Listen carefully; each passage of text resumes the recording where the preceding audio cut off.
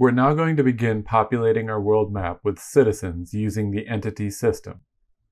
Let's create a new private method called createCitizens, and we will call this method after setup events in the init method.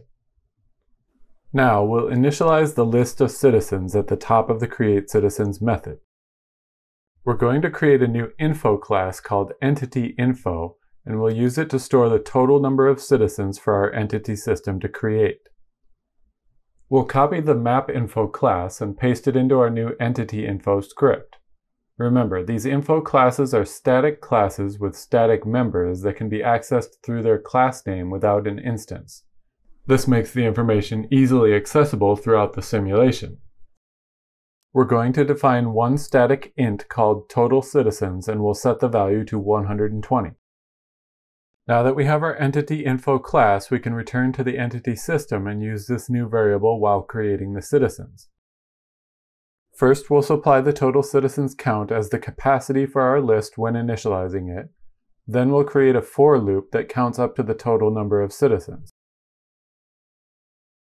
Inside this loop, we'll initialize a new citizen object and then set some of its properties before storing it in our list. This is one of the only cases where I like to use the var keyword. When initializing an object using the new keyword, the class type will always be written on the right side of the equals operator, so it's pretty safe to automatically set the type with var. We are now going to create a few simple general utility functions that will help us randomly generate citizens around the map. Let's create a new script at the root of our scripts folder, simply called Utils, then open it in the editor. We will make this a static class just like our info classes. We are trying to write our simulation code in pure C# separate from the Unity rendering and input aspects of our application. So we're going to define an instance of the C# random class instead of using the Unity engine random class here. We now need to delete the Unity engine using statement because otherwise there will be a conflict regarding which namespace this random class is coming from. For now, we are also going to use a constant seed of 1 to ensure that while we test our application, we are always getting the same output from our random generator. Now that we have an instance of the random class available, we can use it to define a couple static methods that we can use to randomly generate content in our simulation. The first method will be a slight modification of the range method that is already available in the Unity engine random class. The Unity method randomRange uses an inclusive minimum but an exclusive maximum. There are advantages to using both approaches, but for many of our purposes it will be much simpler to have an inclusive range at both ends. This means that if we ask for a random number between 4 and 16, we can get any number starting at 4 and going up to and including 16. The next method is a bit more involved.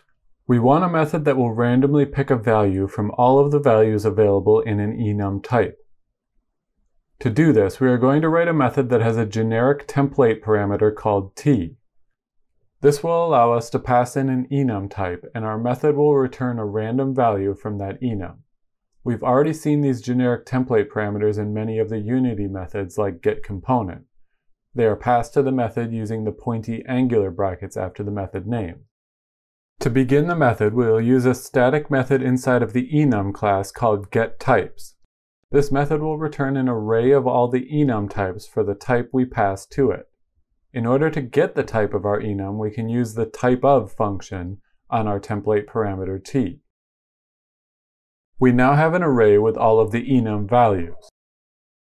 To choose a random type from this array, we will simply use our random instance to pick an index in this array. Now that we have our random index, we can use the getValue method on our array to return the value at that position in the array. And finally, we will use the template parameter to cast this value into the appropriate enum type. Then we'll return this enum value from the method.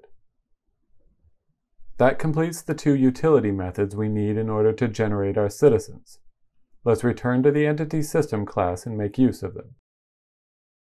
The first thing we can do is pick a random direction for our citizen using our random enum value method. Seeing this should help clarify how this method works. Next, we can use the exact same method to choose a random nation for this citizen. Now, we need to define another method to help us get a random position for the citizen. But this isn't quite as simple as picking a position on our map, because it's possible that the position could be set to solid. In that case, we shouldn't be able to place the citizen in that position. So let's go to our map system and define a method that will find an open position on the map for us. We'll set up a public method called getOpenPosition. It will return an int2 vector representing a position that is not solid. But in order to do this, we also need to define another method that simply tells us whether a position on the map is solid. We will name this method isSolid, and it will return a Boolean value. Our first version of this method will take the usual x and y components as input.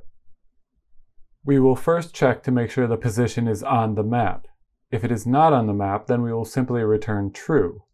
This will ensure that all positions off the map are considered solid for collision purposes. If the position is on the map, then we'll use getCell to get the cell at that position, and then return the solid property of that cell.